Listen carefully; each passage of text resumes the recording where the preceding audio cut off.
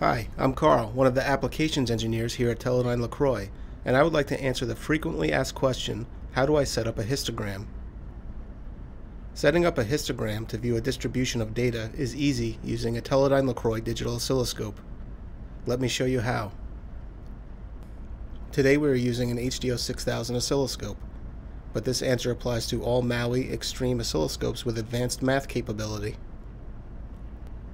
On the screen you can see we have a square wave. This could be a clock signal, for example. We can see the waveform doesn't appear to be very stable. To see what might be going on here, I am going to set up a width measurement and create a histogram of those values to see the distribution. We select Measure, Measure Setup. We will set P1 to be a width measurement. In the Measurement Setup dialog, we can see Actions for P1, from which we can select Histogram, Trend, or Track. We select Histogram and then choose F1 as the math trace to place the results. We can now see our histogram. To change some of the settings of the histogram, we touch the F1 descriptor box and select the Histogram tab.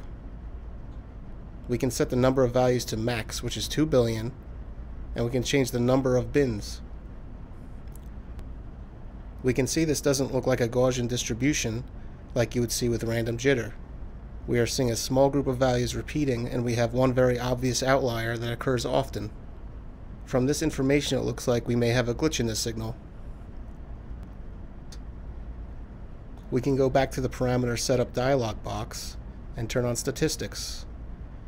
We can see our max and min values are 911 nanoseconds and 53 microseconds.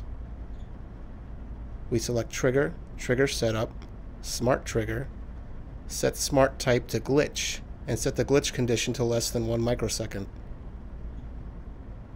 It looks like we are now triggering on the falling edge of our signal, but polarity is set to positive, so let's zoom in. We can see we have found our glitch. Here's our 911 nanosecond width. This is how we set up a histogram on a Teledyne LeCroy digital oscilloscope. For more answers to frequently asked questions, go to teledynelecroy.com/FAQ.